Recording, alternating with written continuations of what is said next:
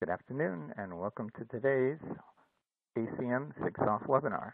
This webcast is part of ACM 6-Off's commitment to provide value to its current and future members.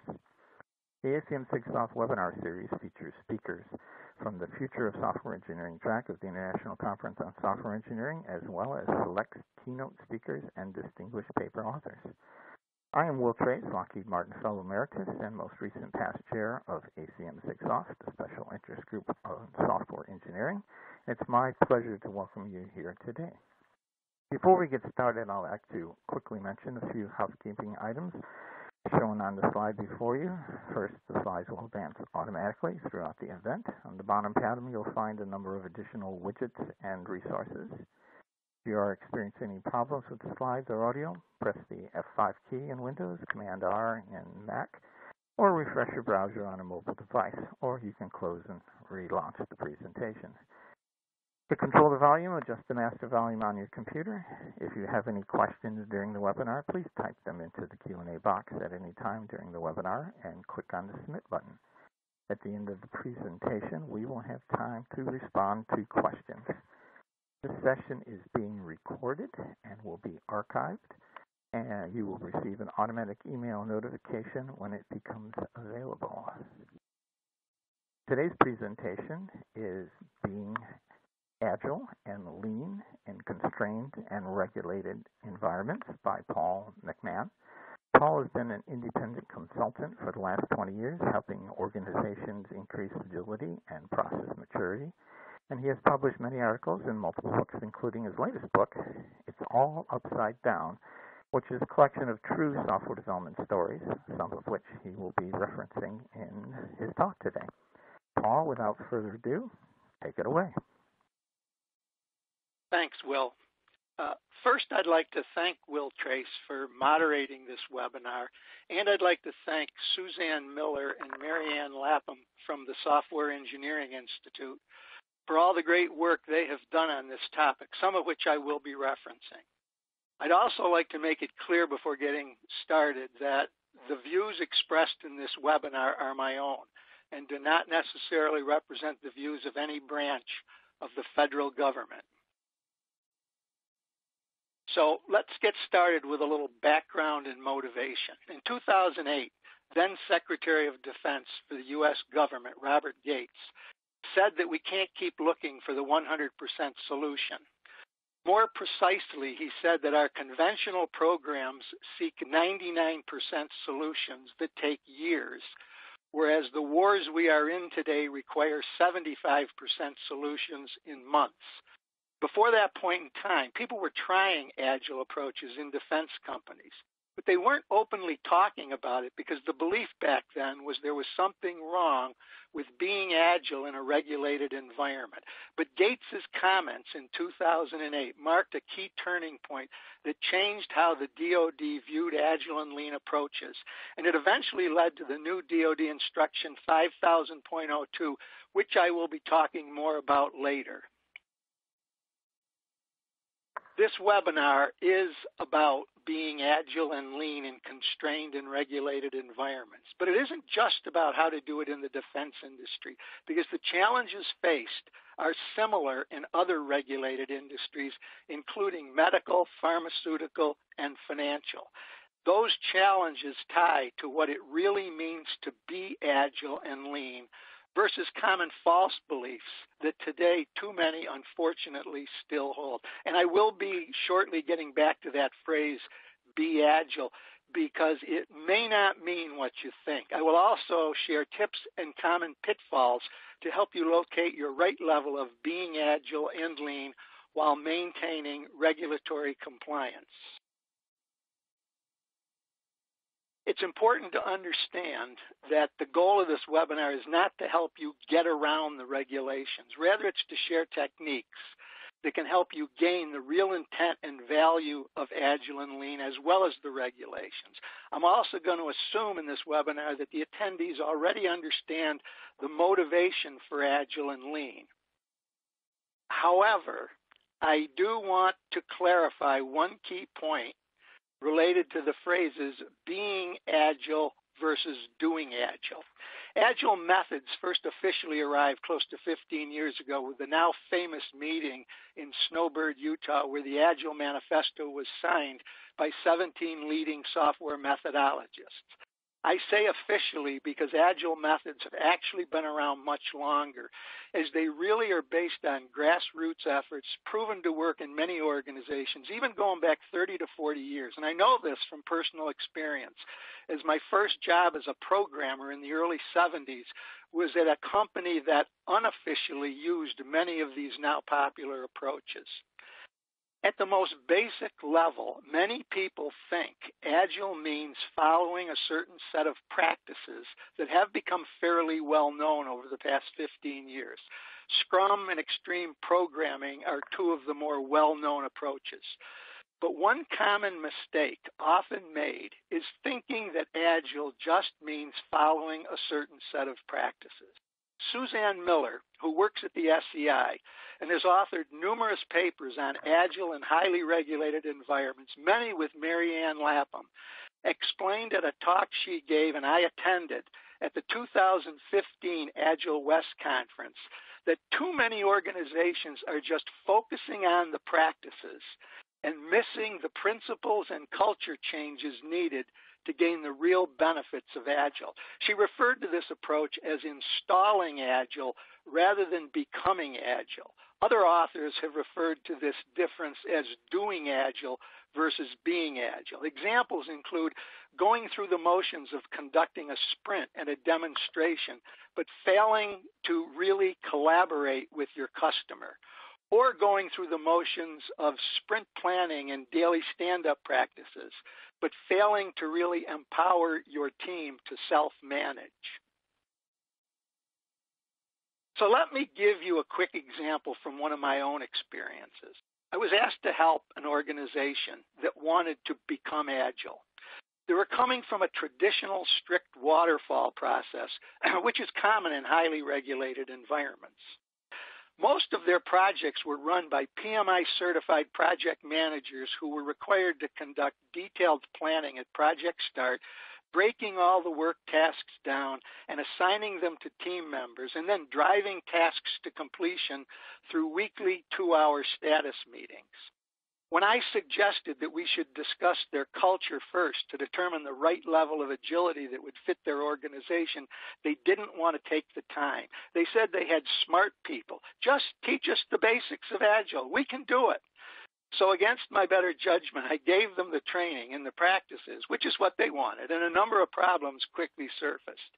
As an example, after the first few daily stand-up meetings, the team members would go back to their workstation and just sit there waiting for someone to tell them what to do next.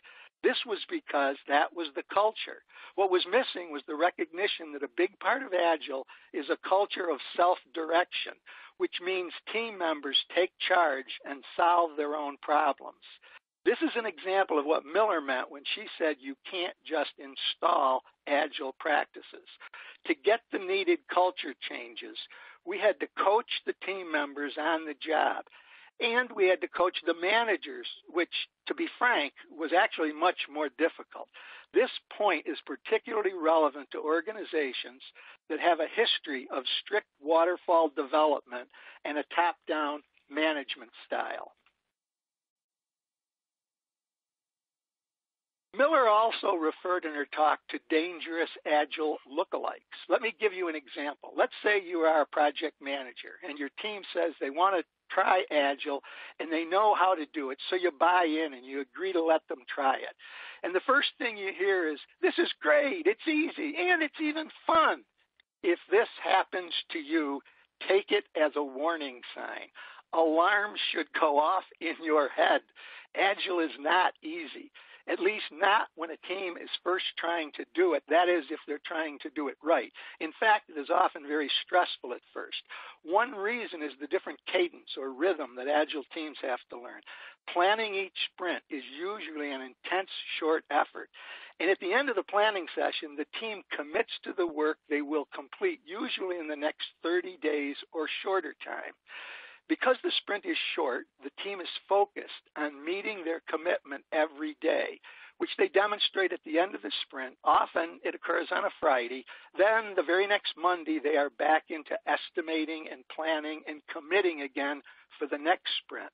And it often feels like there's just no break for the team.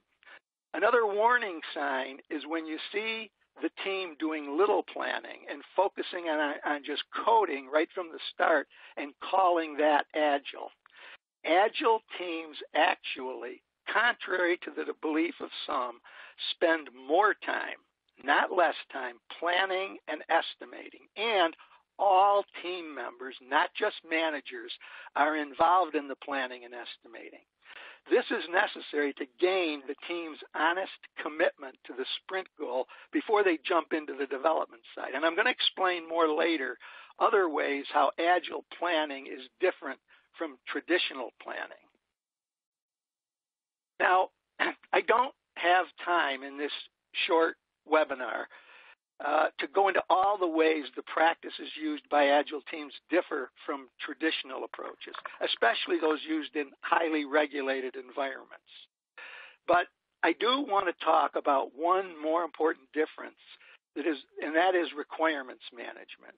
And this example that I'm going to give you isn't from the Department of Defense, but from an experience I had with a commercial client in the insurance industry, which is another regulated industry. They hired me to teach them Scrum and coach them through their first few sprints because they wanted to become agile. We agreed to use a real project with real customer deadlines, which I have found is the best way to really help teams learn both the new practices and the culture changes needed. They wanted to be agile, but they also told me the requirements for the project were firm, and they were all must-dos, something we often hear in regulated environments. Now, those of you who know something about Agile are probably thinking, well, there's just no way this can work because you must embrace change, and you have to be willing to collaborate on your requirements if you really want to be Agile.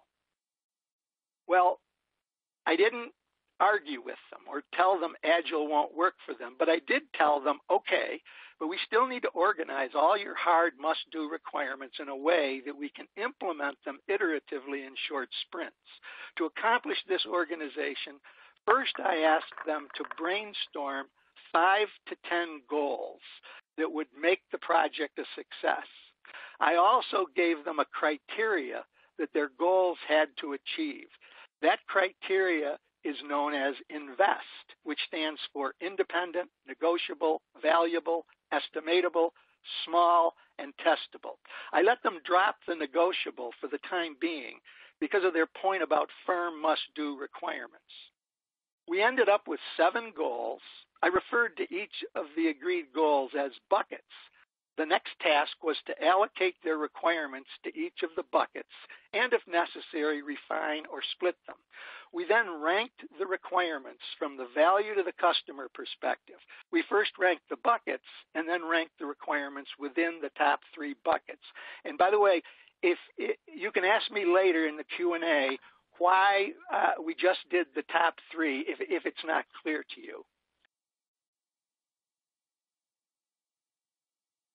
So the buckets in the ranked order were how we attacked the work for each sprint. As we moved forward with the sprints, we kept the goals of each sprint very clear to the team. And when we did the sprint reviews, we highlighted the goals to the stakeholders and then asked for their feedback as to whether we hit the goals. The first 4 sprints were resounding successes. And the product was so well liked, the customer wanted an early delivery to start using it before we finished the last 3 buckets. Now, I want to stop here for a minute. I want you to think about this. This leads us back to a very interesting question. What about all those non-negotiable must-do requirements, many of which were still in the last 3 buckets, not yet completed? If they could use the product without all those requirements, just how non-negotiable were they in reality? What we learned from this story is that once the customer understood and agreed to the goals, They also realized that many of what they previously viewed as must-do requirements were just implementation approaches that they were used to from a legacy software product that they had used previously. As they learned how to do their job with the new product, they realized many of those firm must-do requirements were not really needed. So the point is that when you're applying agile methods the right way, often you find that what you think are firm requirements are not. And this is an important aspect of agile that can help address Gates's point about the 99% solution. Let me now give you another example from my It's All Upside Down book that also relates to Gates's point about the 99% solution. In that book, I tell a number of stories that challenge long-held thinking on fundamental software engineering principles. In story 7, I share what appears to be upside-down thinking on requirements and defects. Specifically, I ask the question, is it really always better to gather all your requirements early, even if you can? And I raise the question, is it possible that some defects are better never fixed? My requirements argument is based on real client stories, similar to the one I just shared about must-do requirements. One of my clients takes what many would call a real upside-down approach to requirements by never asking the customer for more detailed requirements, but rather always showing them the simplest possible solution to their problem, even when they know it is highly unlikely to be accepted. Then when the customer says it isn't good enough, they simply ask, what are the one or two most important things that are missing in our solution? Using such a process, they pretty much ensure they never waste their time building unnecessary functionality, and they always keep their development team focused on the most important things from a customer perspective. And I know many people will object to this approach. So if you're one of them, challenge me with a question or comment, and I'll explain more later when we get to the Q&A how this works. And my argument for not fixing certain defects comes from the recognition that whenever you make a change to fix something, there is risk of breaking something else and making things worse. So sometimes acceptable workarounds are more effective in practice than fixing known bugs. Now, I know many people will object to this line of thinking, believing we're just working around bad software, but this is not always the case. For example, today, there are more and more software developers that are not doing new development, but rather are working changes to complex legacy systems that may have been around for a decade or longer and are successfully serving many satisfied customers. I know this for a fact because many of my clients fit this model. So this means more and more software developers are making changes to software systems they don't fully understand, which also means they don't fully understand all the potential impacts of a change they make. This means higher risk of unintended consequences for each change. Therefore, it makes sense that we should always be weighing the value of a change versus the risk of software breakage before proceeding with any change. Now, I want to point out that some have argued that this line of reasoning could never work on projects with life-critical applications, such as Department of Defense fighter jet programs, where defects could have catastrophic results. But my counter-argument is that while a zero-defect policy may be appropriate for specific life-critical software applications, most major defense projects have a significant amount of non-life-critical support software where they may be able to accept certain defects as long as they have acceptable workarounds. This line of thinking isn't just a theory. I have worked on such projects, and by thinking ahead about the type of software and categorizing it, you can relax certain stringent test practices on specific categories that don't have life-threatening consequences should they fail.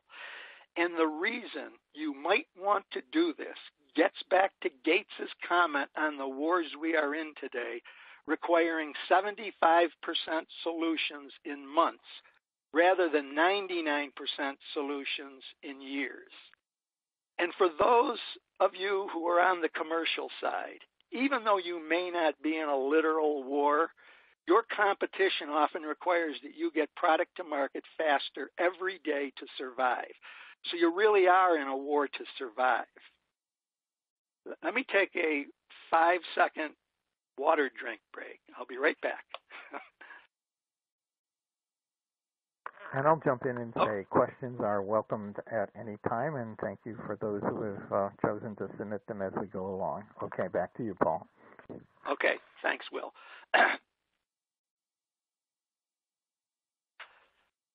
Okay, about 10 years ago, I wrote a paper that appeared in Crosstalk, the Journal of Defense Software Engineering, where I explained how management basics are affected when using agile methods. That was actually the title of the paper. My fundamental message in that paper was that we do the same basic activities, but what changes is when we do them, how much we do of each, and exactly how we do them, which gets at the being agile idea. But we never, underline never, bold never, capitalize it, we never delete the fundamental building blocks. This idea is also at the core of many of the stories in my Upside Down book. Another example of this can be found in my story 2, where you learn about a situation where a team is having trouble getting a key stakeholder to attend a sprint review. Rather than just go through the motions of the sprint review practice without the key stakeholder, which they realize would miss the goal of the sprint review, they come up with an innovative approach to gain the stakeholders' involvement, thus gaining the real value of the sprint review practice. Suzanne Miller and Marianne Lapham reached similar conclusions in a paper titled Parallel Worlds, Agile and Waterfall, Differences and Similarities, where they state that both Agile and traditional waterfall have common building blocks. They both have requirements, design, test, but they point out that what is different is the way these building blocks are used. I would add, both approaches also have documentation as well, but what is different is how much and what the documentation looks like. Now let's turn our attention to why the United States Department of Defense today is looking at Agile in a more positive light. Part of the reason goes back to Gates' speech in 2008, which actually occurred at the Defense University, where he said, "Our conventional modernization programs seek 99% solution in years. Stability and counterinsurgency missions, the wars we are in, require 75% solutions in months. The challenge is whether in our bureaucracy and in our minds, these two different paradigms can be made to coexist." I have highlighted the words at the end on two different paradigms coexisting because depending on the situation, each may still be appropriate. And they could both be appropriate on the same project, as my previous example about categorizing software pointed out. Another reason why the DoD is looking at Agile more positively today is because it is well known that the DoD acquisition process is broken.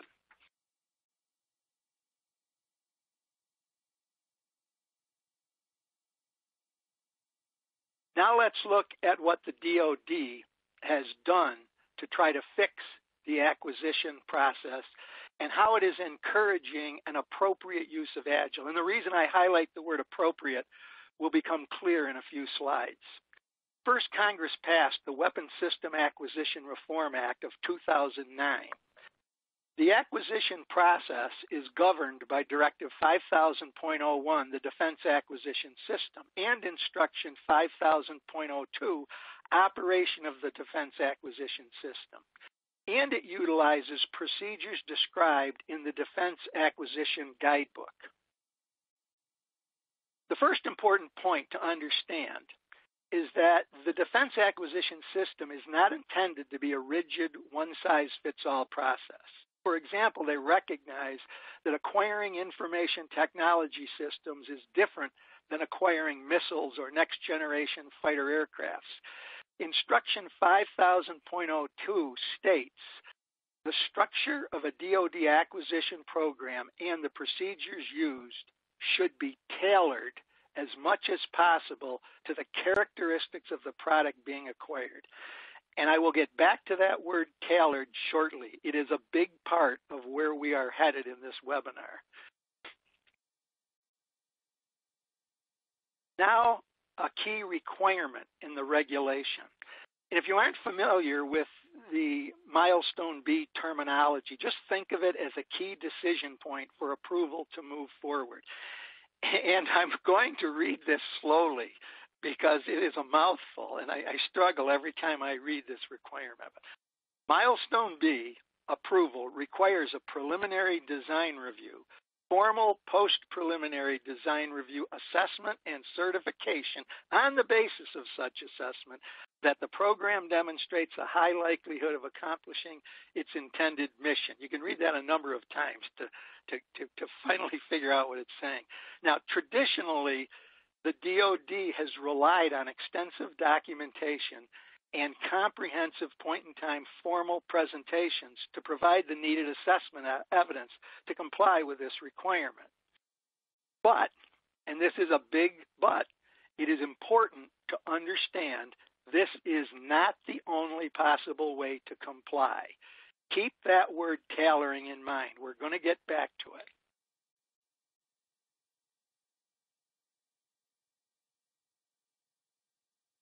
Okay, now let's look closer at the challenge the DoD and other regulated industries face. And that is how to get the value out of the agile and lean approach. And this includes allowing the team to be agile, such as self-managing, which means allowing them to make smart decisions when faced with unanticipated situations, but also while not adding unacceptable risk of disasters from teams making really bad decisions. And if you doubt the validity of this concern, the fact is more than a few agile attempts in the past have led to disasters and cancellations. And if that fact surprises anyone, I have a reference at the end of my slides to a published case study of one of the largest agile disasters ever. And if you dig below the surface, you will find the root cause was a combination of failing to conduct fundamental activities such as defining how progress would be monitored, how decisions would be documented, and how the system would integrate with other existing systems. So what we see is when projects seek a 75% solution, they often don't know what 25% to cut and what must be kept. And if you only take a few points away from this webinar, this is one of them. Keep it in mind. I'll get to the others shortly. So with this thought in mind, the remaining 3 webinar topics focus on how we can address this challenge. First, we will look at some observations about the DoD regulations and guidebook. And I would point out that similar observations can be made in other regulated industries. Second, I will explain what seems to be missing. And third, I'm going to share a few tips and pitfalls to be aware of moving forward to help you locate your right level of being agile in a regulated and or constrained environment. And if you have questions too on that word constrained and how that might differ from regulations, please do ask, and we can talk about that later as well. Okay, so first in terms of the observations, let me start by pointing out that nowhere in 5000.02 will you see the word agile, and the reason is at least part because the DoD doesn't want to endorse or dictate a specific method or approach.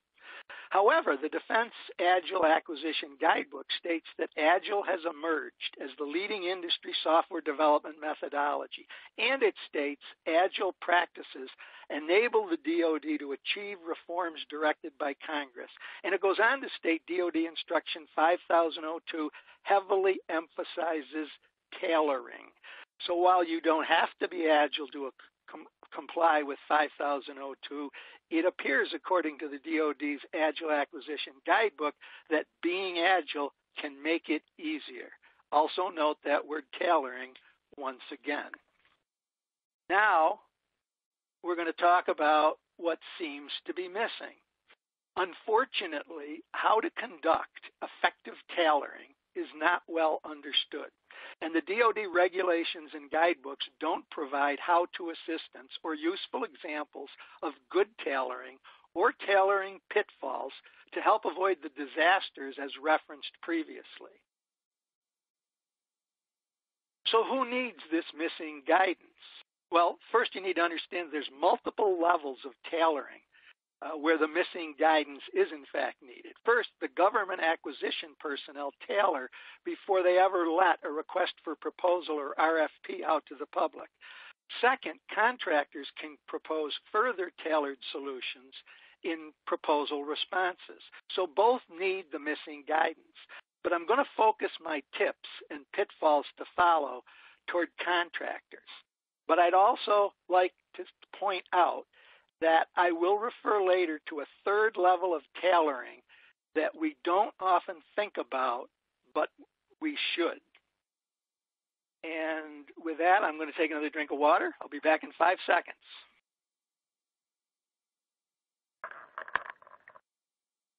Okay, I'm back. Okay. All right. Did you want to say something, Will? No. Please continue. Okay. All right. So, tip 1, know what is really being asked for. This may sound obvious, but please don't take it for granted, and I'm going to explain why. It's very important today that contractors read carefully what's in an RFP, because it may be RFP could be asking for. It may sound like they're just asking for the same stuff. It's easy to just assume the DoD is asking for the same deliverables with extensive documentation and planned formal big event reviews as in the past. However, with acquisition reform, the government is now making changes to the words they use in RFPs, and sometimes you have to read it carefully to see what they're really asking for, because the word changes may seem minor, which is why you can just kind of gloss over this. For example, don't expect them to come right out and ask explicitly for an agile approach for reasons I explained earlier. But sometimes small changes in wording open the door for innovative proposals. As a simple example, you see more and more related to deliverables words like contractor format acceptable. It's easy to just gloss over that, thinking they just want the same old traditional heavyweight documentation and reviews. But maybe that is exactly what they don't want.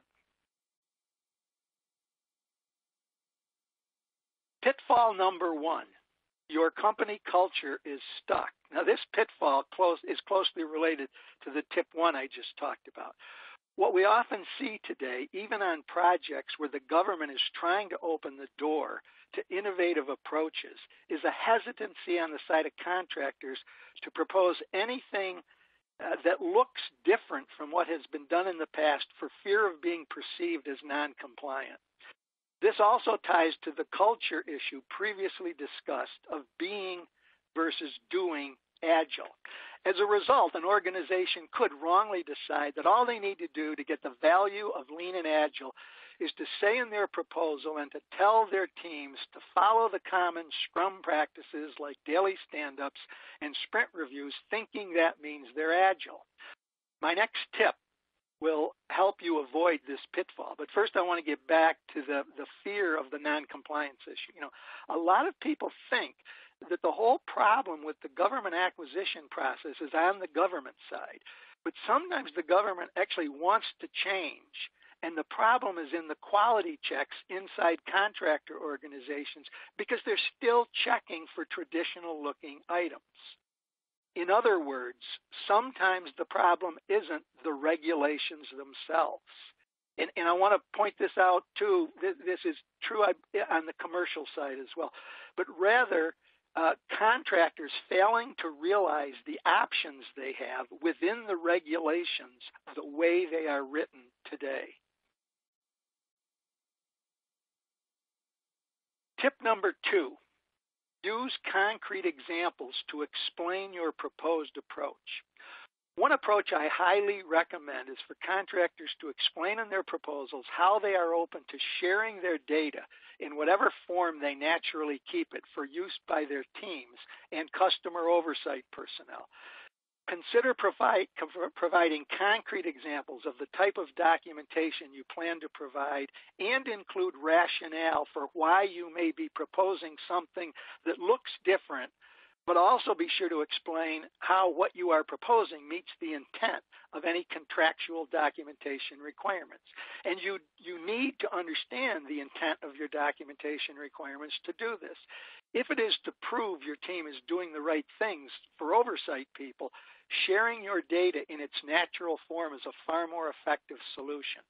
As an example, when Agile teams maintain artifacts visible to the whole team on the walls in their control room where they hold their daily stand-up meetings, or in tools and or wikis that are accessible to the whole team and to the customer, then less traditional formal deliverable documentation and reviews may be appropriate.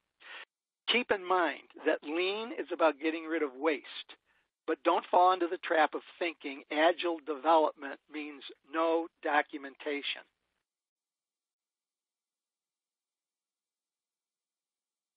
Pitfall number 2, we'll figure it out as we go. Let me now give you an example of what not to do in your proposal, and that is to use the lean and agile buzzwords with some high-level words about agility, but to provide no real credible plan or concrete examples of how you plan to meet contractual deliverables. Being agile doesn't mean figure it out as we go. It is true with an agile approach, we need to be able to adapt to changing requirements even late in the game, and we continually improve our processes as we go. But we don't create our processes for the first time as we go. Pitfall number 3, tailoring down. The idea of tailoring is not new. However, the way this tailoring exercise has often been conducted in the past in many high regulatory organizations represents the antithesis of what it means to be agile and lean, and it is fraught with potential problems. First, it's often conducted in what I call a tailoring down manner. This means you're given a long list of potential products to produce and or activities to conduct, and you have to go through the lengthy exercise of explaining which ones you don't need. The problem with this approach is first that it runs the risk of someone making a wrong decision and tailoring out an essential product or activity, which can lead to the disasters as mentioned earlier.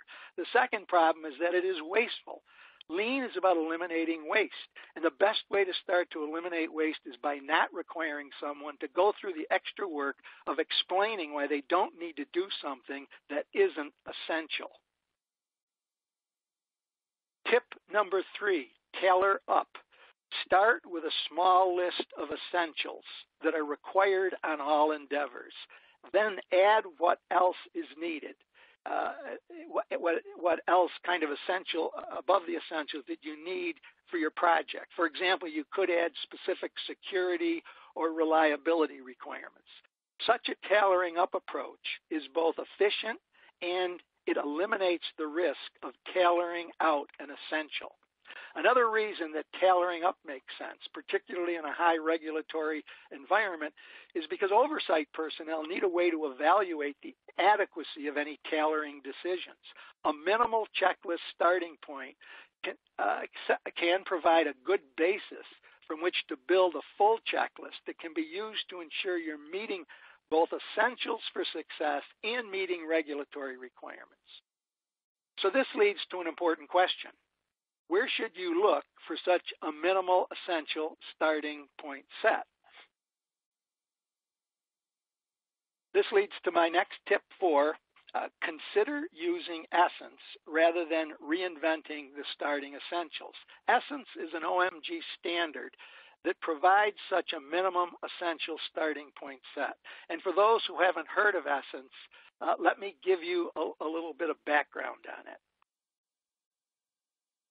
An effort began in 2010 referred to as CMAT, or Software Engineering Method and Theory. This effort was envisioned by Ivar Jakobsen and two advisors and included volunteers from around the world, including industry, academia, and research, to define such a minimum set of essentials or a common ground for all software engineering endeavors. The results of that effort led to an OMG standard in 2014 referred to as Essence. Essence's roots can be traced back to 2005 when Ivar Jakobsen International redesigned RUP, or the Rational Unified Process, and presented it as ESSUP, or Essential UP. The Essence standard meets three important goals for any set of minimum essentials for successful software endeavors. Goal 1, widely agreed upon, including a minimum set of checklists supporting being agile. And I'm going to get back and give you some examples of what I mean by that shortly. Goal 2, independent of any specific practices or method. This makes it attractive to any group that does not want to endorse a specific approach, such as the Department of Defense. Goal 3, extensible to support additional specific project needs. This makes it attractive to those with regulations or constraints that need to be added in.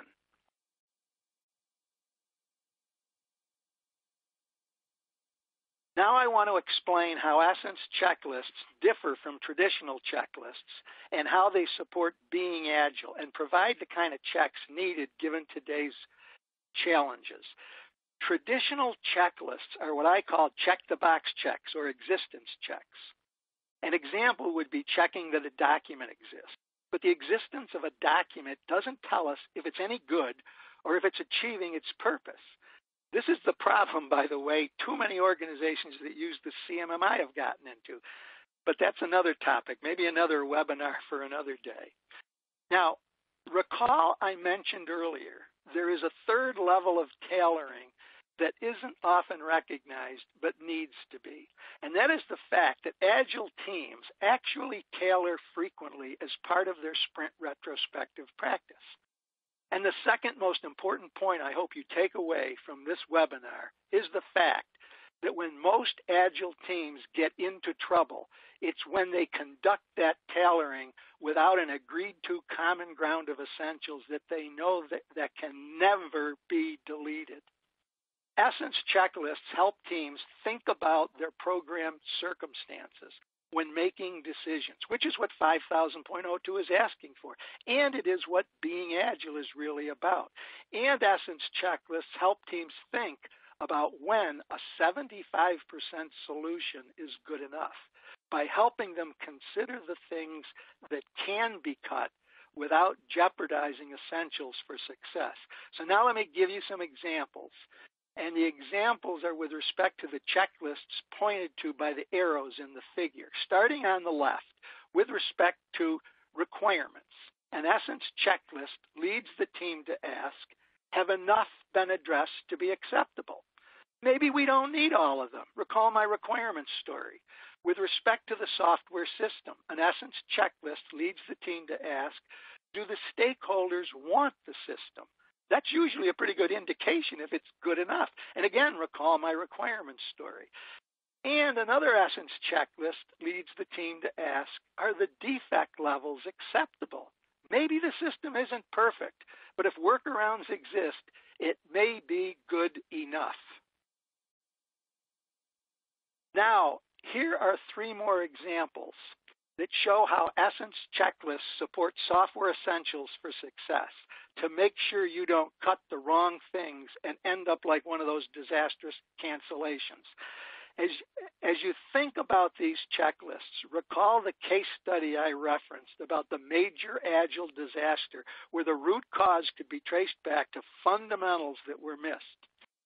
You won't find any Essence checks for extensive documentation, but you will find an Essence check for whether a credible plan is in place, which includes knowing how progress will be monitored. Note the arrow on the far left checklist. And you won't find an Essence check for formal meetings. But you will find a check that asks if key stakeholders are involved, providing timely feedback and decisions. Note the arrow on the middle check in the figure.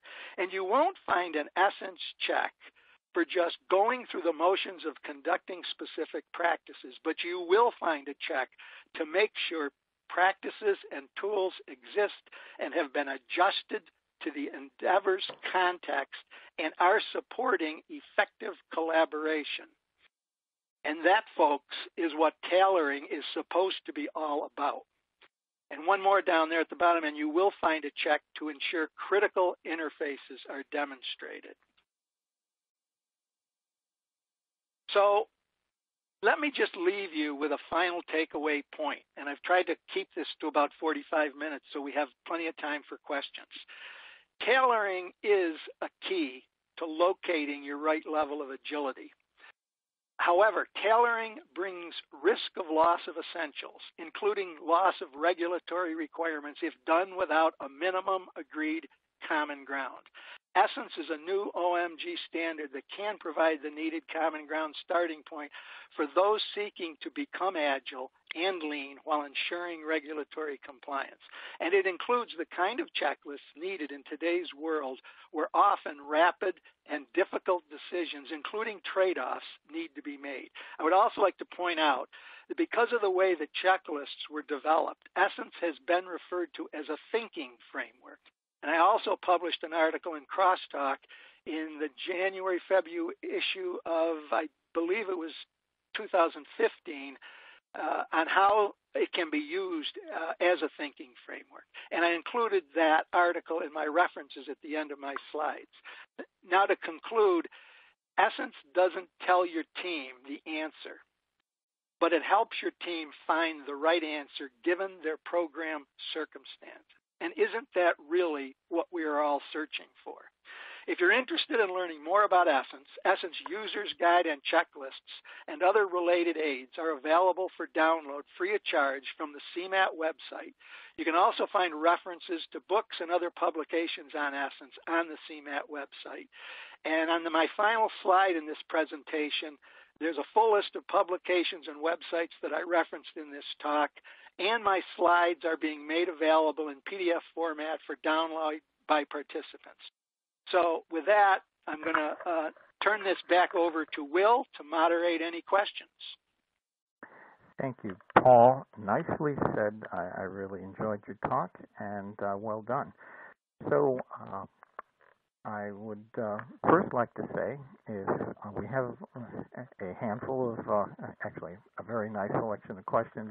There's no problem there, but if you would like to have Paul follow up with any more webinars, just drop us a note and in the question and box, and I will be glad to bring that up with Paul. Or if you have any other topics that you would like to see SIGSOF webinars address. So with that said, let's move on to the questions. First question is, how did the architecture help or hinder the sprints? The architecture, I guess that leads me to a question. When we're talking about the architecture, are we talking about the product architecture? Well, actually, I won't elaborate. I mean, architecture is a high-level design, and whether it's a system architecture or software architecture, your choice of how you put it into context. All right, here's how I would answer. Okay. No, I would like to answer that question. I think that the tie-in to architecture, the tie I like to make to it is into the work breakdown. Because if you have a solid architecture, the next question is, how do I break the work down? Because the key thing for the sprints is to adequately break the work down, and the team needs to be able to estimate. This is the big part about team members. They are the ones that are doing the planning, and you need to know how to break the work down and how to estimate that work. And so I think the tie back to architecture is the fact that it provides that first framework from which you can then need to identify the priorities, which pieces need to be done first, which are the risk areas in the architecture, which, by the way, in essence, one of the checks is, are the key architectures demonstrated? And that's an early checklist. So I think there is a tie between architecture and work breakdown. That's key to the team knowing the work they're doing and being able to estimate and to commit to that work. So I think that may be where that question's coming from. Hopefully I'm interpreting it correctly. Good. This question just came in. I couldn't resist. Are there still software projects where waterfall makes more sense? And this might be, in your opinion. Oh, this is a great question. I love it. And my answer is going to be yes, and let me tell you why. I'm going to kind of answer it two ways, but the first one is everybody needs to understand that collaboration isn't free. So going back to my requirements story, if in fact you know all your requirements, then don't collaborate. Don't use an agile approach because it costs more to collaborate. Now, the fact is what we're learning is when people think they know requirements, they usually don't. So that's why agile is becoming so popular. But if in fact you're in a situation where you really know every requirement and it's perfectly understood, then why would you collaborate? Because it costs more effort to continually go back and involve the customer. Just go build the thing.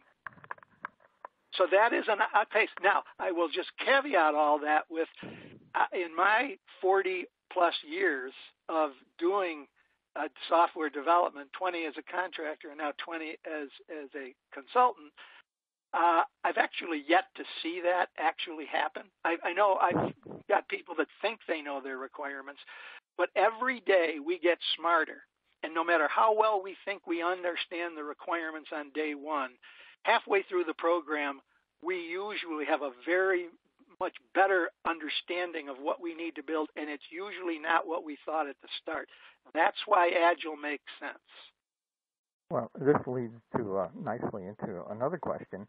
Does the Agile team tailoring introduce derived/engineered requirements? And I think I will extrapolate that into just what you were talking about in answering about unknown requirements that might then be better addressed in an Agile approach. Yeah, and that is absolutely true. When you do the planning up front, you take your best cut at the requirements. But because those sprints you're learning, absolutely that the team will come up with derived requirements, or what I sometimes call implementation requirements. The product backlog tends to be focused on the customer requirements, but the team comes up with their own. You can view them as requirements or work, implementation work that has to get done. But still, it's more work, and so the team does come up with internal architecture requirements, if you will, and that goes back to why I said when I was working with my requirements case study that we only prioritized the first 3 sprints because even though they thought they had all must-do requirements, I knew after 3 sprints they would look at this and they would see there's no sense spending a lot of time on the 4th and the 5th because the priorities are going to change and new requirements are going to be injected. And so that is why this is actually why sprint teams or Scrum teams and Agile teams spend more time planning because you continually replan. And you replan to keep the plan accurate. And the other point I'd make to this is another really strong, powerful reason to be Agile is Agile teams, when it's done right, actually you get far better estimates for just this reason. And this is why we really need to train the managers to empower the teams because that's where you get they know the work. And so we need to involve them, and Agile is leading us to really help developers learn the skill of self-management and self-estimate. When I was young and working at my first company, an old guru told me one of the things you want to do is learn to estimate. He goes, if you can estimate, you'll always be good at your job. And that's something we really need to do. We need to teach our developers how to estimate, because it also causes them to self-reflect. And when they estimate, they self-reflect and they learn. And then they become better at what they do because they know where they have weaknesses. And estimating actually helps them improve their own skills. Over to you, Will. I think you just answered one of the questions on estimation that came in, and I'll switch to, in your opinion, a different question. Is there a programming language that works best for Agile projects?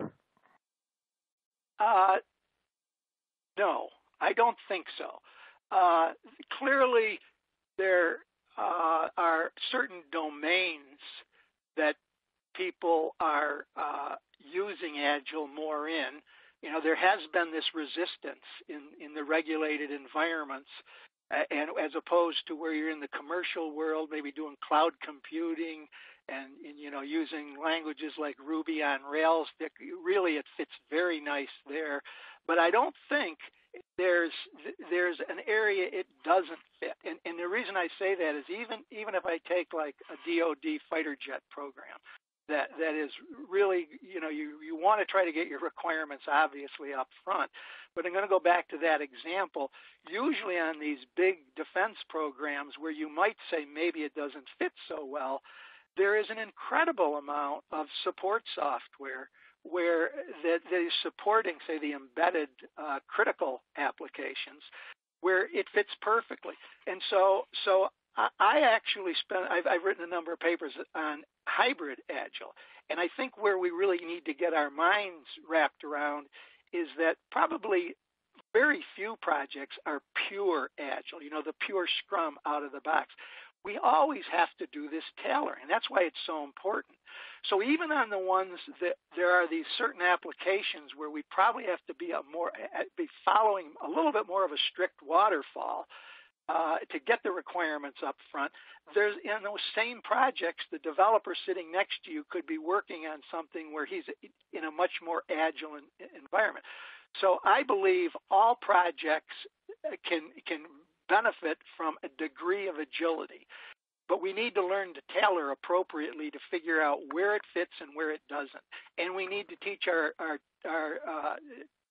developers through their retrospectives to do the same thing, because they're learning. They're the ones that are figuring this out the fastest, and they need to know where those limits are, where they can't tailor something out. And that's really the theme of this whole webinar. I think that's where we get in trouble, because I go in and do a lot of root cause analysis. A lot of the work I get is when projects are in trouble and they call me in to figure out what's going on here. And it comes back to those basics. It comes back to somebody tailored some fundamental out, and that's what we have to come back to. But to get back to your question, I don't think there's a place where a degree of agility and leanness doesn't make sense. Okay. I'm going to ask two questions. You choose which one, since we're running out of time, you want to answer, or maybe you can answer both quickly.